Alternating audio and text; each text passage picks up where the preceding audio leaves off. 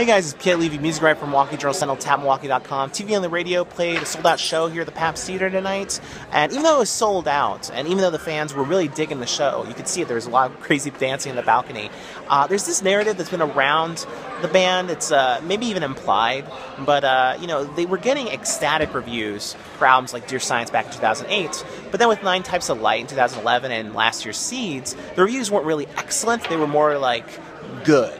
And in a way, it kind of implies that the band is past its prime. Tonight, though, there was a strong indication that that is definitely not the case. Tonight wasn't really about kind of the really interesting sonic mixtures that you hear on the albums that make TV on the radio so special.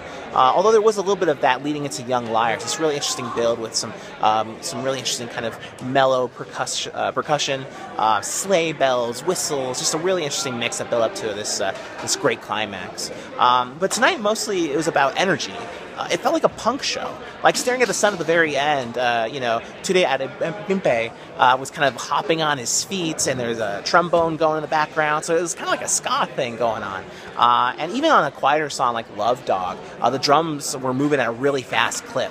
So, you know, a band that was, you know, quote, past its prime wouldn't have the kind of energy and the kind of response that TV on the radio had tonight. You can see the full review at jsonline.com/music. Set list is there as well, pictures. And for more concert happenings, restaurant recommendations, check out the Best of Bruce the app, available at the iTunes and Google Play stores.